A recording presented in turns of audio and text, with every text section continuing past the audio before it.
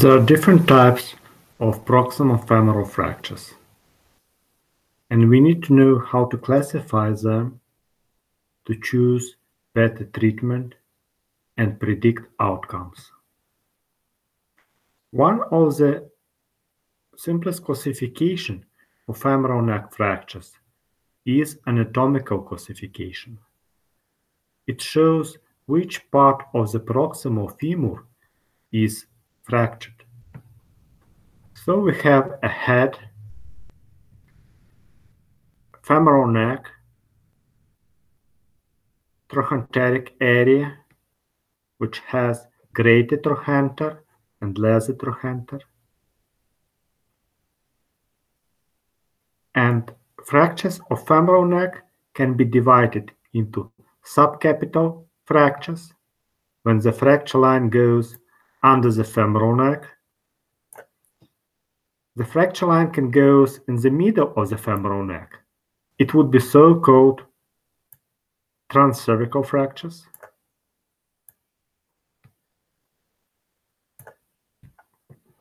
And the fracture can go at the basis of the cervical neck. It would be a basic cervical fracture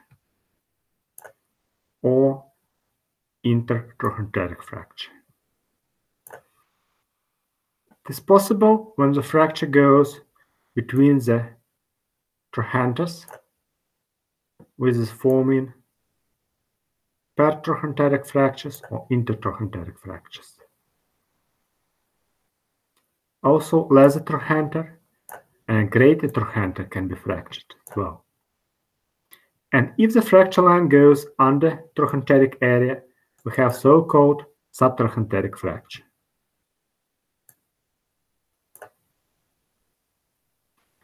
The next classification that we can use is Pauwels classification.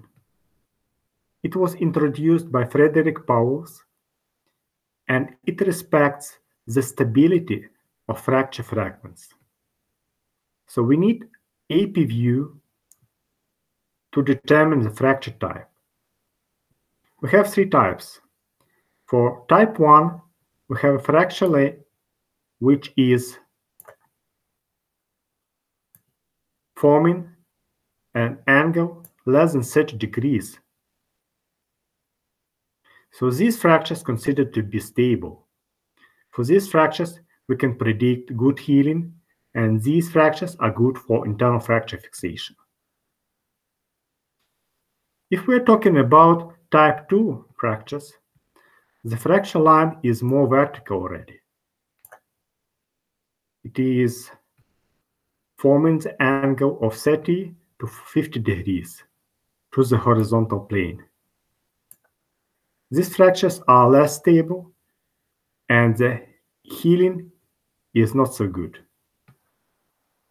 For vertical fractures, we have very intensive shear stress on the fracture side. Due to these, we can expect a high rate of unhealing and aseptic necrosis of the femoral head after the fracture was internally fixed with some implants. So as you see, the Pauwels classification is quite practical classification. It helps us to see the results of our treatment and to choose the better management. So if we have a type 1 or type 2 fractures, we can fix them internally with fixators. If we have type 3 fractures and the age of patient is older than 65, we should better go with a hip arthroplasty, unipolar or total. So next classification that we are going to discuss with you is so-called Guardian classification. It has 4 stages.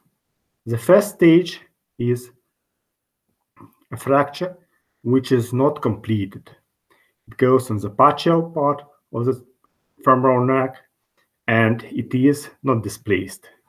The second type, we have fracture which goes through the whole femoral neck, but fragments are on its place and we expect good healing for both types. For the third type, we have already some displacement. And the fourth one has the lowest rates of healing. It is full or completed fracture with full displacement.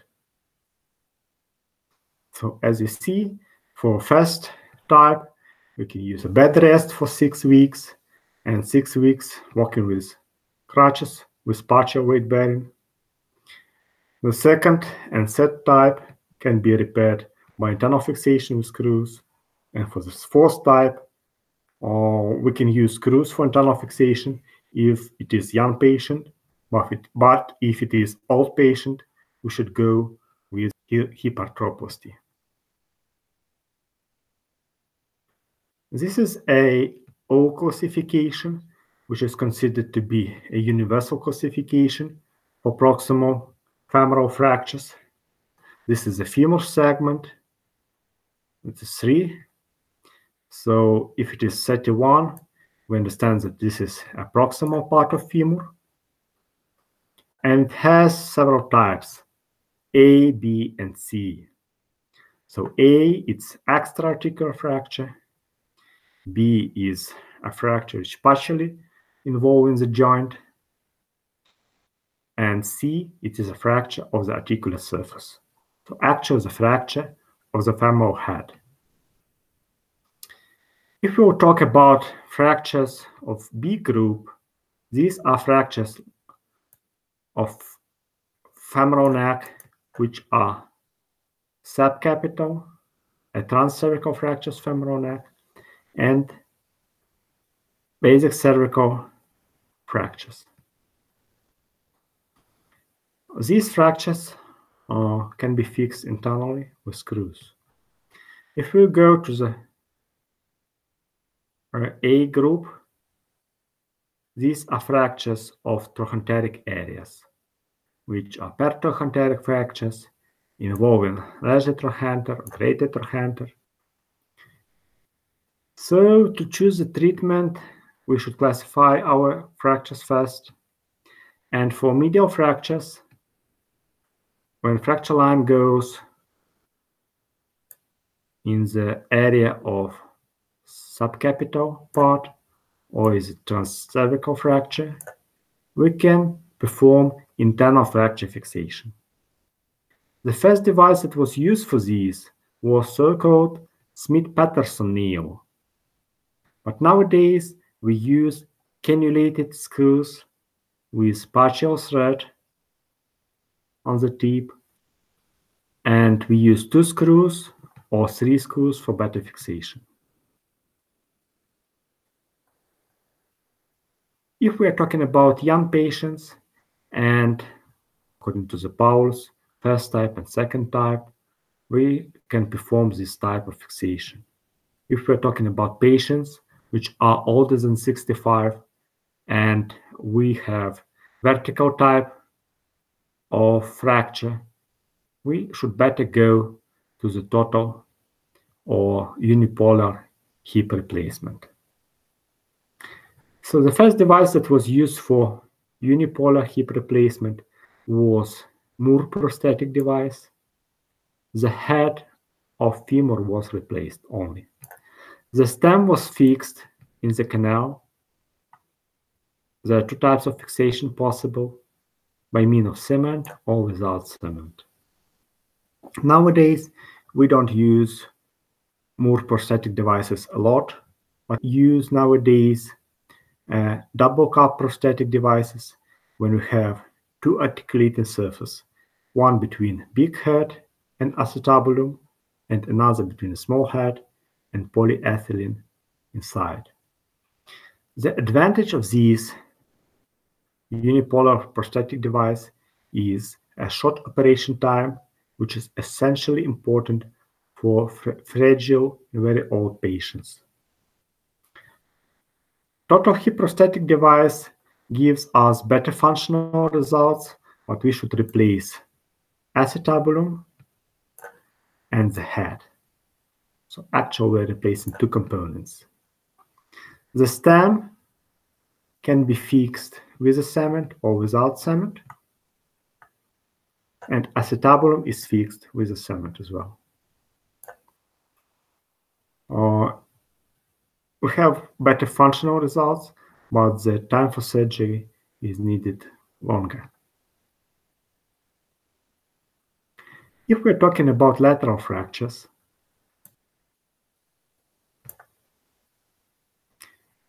these are intertrochanteric fractures or basic cervical fractures.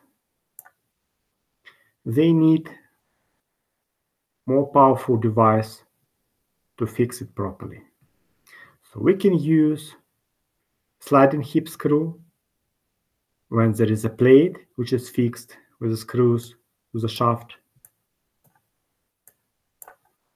and a screw which is sliding in this plate. So this screw provides a good biomechanical conditions for fracture healing, and we can rehabilitate our patients earlier. The another device which was used before for many years, now we don't use it a lot, is so-called L-shape blade or angular blade plate.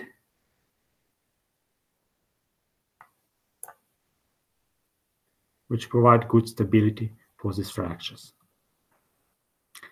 Nowadays, we use a hammer nail, which is an intermediary nail, which is inserted in the canal of the femur, and the screw, one or two screws, are inserted in the femoral neck.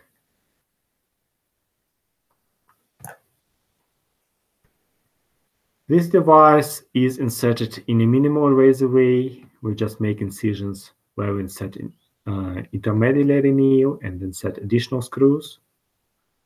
So blood loss is decreased for this technique. We can rehabilitate our patients almost next day after surgery.